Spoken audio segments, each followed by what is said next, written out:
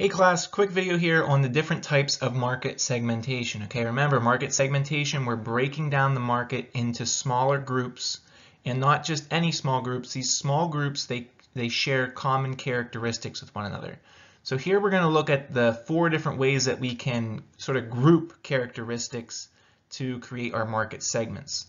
Okay, the first one, demographics. Second, geographics. 3, psychographics. 4, behavioral characteristics. So as we move through, we're gonna look at each of these 4 different ways and some examples for each. So the first type of market segmentation is demographics. Okay, so we can see here that demographics are statistics that describe a population in terms of personal characteristics such as age, gender, income, marital status, ethnicity, education, and occupation. Okay, the key thing with demographics are they're statistics. Okay, they're black and white. There's really no debating. There's no middle ground with a demographic. It just is what it is. Okay, so some common ones: age, gender, income, marital status, ethnicity, education, occupation. If we take demographics and we apply it to LeBron James, somebody that I think most of us are familiar with, we can quickly, create a list of information about LeBron James, okay, to acquire his demographics. So if we say LeBron James's age, well, he's 35, gender, male, income. In 2020, LeBron James made $37.4 million. So pretty hefty income there. Marital status, he's married. African American is his ethnicity. Education, high school. Okay, LeBron graduated high school. And then occupation, he's an NBA player. Okay, so these are examples of demographics. They're statistics. Okay, now of the demographics that we just went through, what do we think is the most important from a marketing perspective? Well, I can tell you that it's income. Okay, companies care how much money somebody makes, because if somebody isn't making enough money to afford their products, then the company doesn't really care about marketing to them. Okay, they want to make sure that people can afford the products that they're offering. Okay, because if you can't afford it, you're not even in the market for it. Remember our definition of a market. Okay, so why is income important to marketers? Well, we just said that you need to have enough money to be able to afford their product, but it does go a little bit deeper than that. Okay, the marketers, they need to know how much consumers can spend on different products to help determine the product price and to guide their marketing campaigns. Okay, so income is very important from a marketing perspective. So what I want to introduce now are 2 very similar terms. Okay, they're very similar and students often get them mixed up. So I want you to carefully review these. Okay, the first is disposable income. Disposable income means the money left over after taxes are taken out. Okay, you may or may not have heard the common saying that the only thing in life that's guaranteed are death and taxes. You're always going to have taxes taken out of your paycheck. Okay, so this is the money that you have to dispose of, okay, or to spend after those taxes are taken out. So what are the things that we generally use our money for first? Okay, we need to use our money or our disposable income to meet our needs. Okay, like our housing, we need to have a place to live.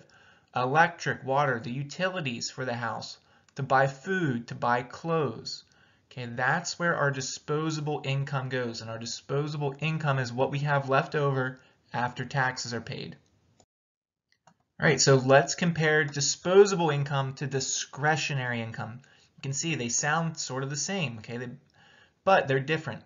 Discretionary income is money left over after the basic necessities, okay, remember housing, electric, food, those types of things, after those things are taken care of and paid for.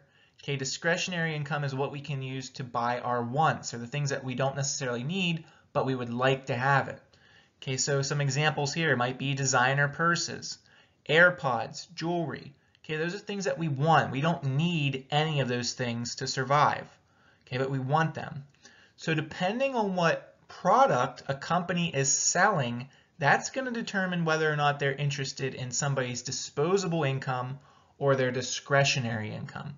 We can see that if we're in the market, like if we sell Louis Vuitton purses, like we see right here, we really don't care how much disposable income people have.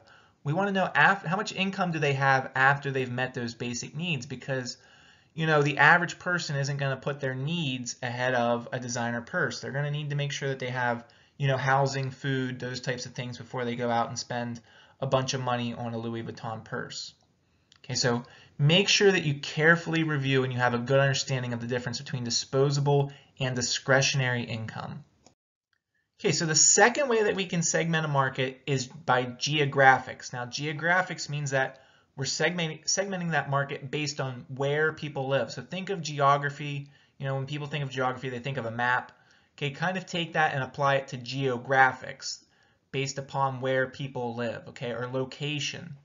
So some examples of geographics. Okay, large US cities, they tend to have higher ethnic diversity. Okay, so that's a greater focus for ethnic food companies. I'm going to probably be more successful if I'm, selling ethnic foods where, there's a larger concentrations of people with that ethnicity. I wouldn't want to do it. I wouldn't want to put all my time and effort into a geographic area where there's nobody of that ethnicity. Okay, states with colder climates. There's going to be a greater focus for companies if you're selling snowblowers. Why would I take time to try to promote my snowblowers in the middle of Arizona where it never snows? Okay, or Florida. It doesn't make much sense. Okay, areas with large Spanish-speaking population. You might have customized commercials in Spanish in those areas.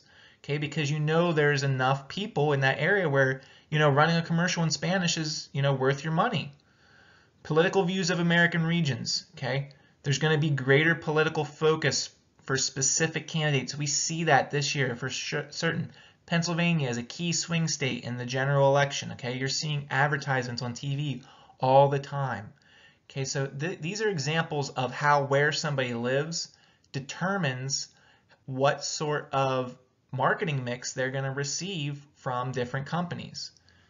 Okay, it's important to point out here too that geographics is closely tied with demographics, okay, because people living in the same geographic area, oftentimes they share similar demographics, okay? People tend to make similar amounts of money, where they live,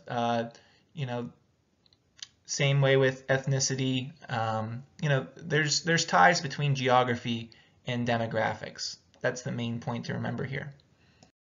Now, psychographics, okay, this is when we're going to segment the market based upon similar lifestyles and similar values. Okay, so some examples might be, what activities do you participate in? Like, what sports do you do? What are your hobbies? Okay, people that, go play baseball in the evenings, they're going to receive a different mix of, or different marketing mix from, baseball companies than people that don't play baseball. Attitudes, healthy eating, working out, okay, personality and values, whether or not you go to church, okay, or do you care for children in the home? Okay, these are lifestyles and values. These are things that companies will key in on to determine what marketing mix they're going to use to try to, reach the people that are most likely to buy their product. So now our fourth way of segmenting a market is behavioral characteristics. Okay, behavioral characteristics means, what are your shopping behaviors? Okay, what sort of behaviors do you have when it comes to shopping for different types of products? Okay, so some examples here. Some people, they really value luxury brands. They're willing to pay a premium for that luxury brand. Okay, that's a shopping behavior. Okay, if we look at it by age, now age is a demographic, but the behavioral characteristic, okay, is how much people of that age actually spend. If we look at the second bullet point here, average teenager, that's a demographic, age, spends less than $50 a month on entertainment. That's an example of a shopping behavior or a behavioral characteristic. Okay, teenage girls, they spend 15% more than boys on music. Once again, we're looking at a demographic here of teenage girls, but because we're tying the demographic into a shopping behavior, it becomes a behavioral characteristic. Okay, an interesting fact, the general rule is known as the 80-20 rule. Okay, what the 80-20 rule means that 80% of a company's sales are usually generated by 20% of its customers.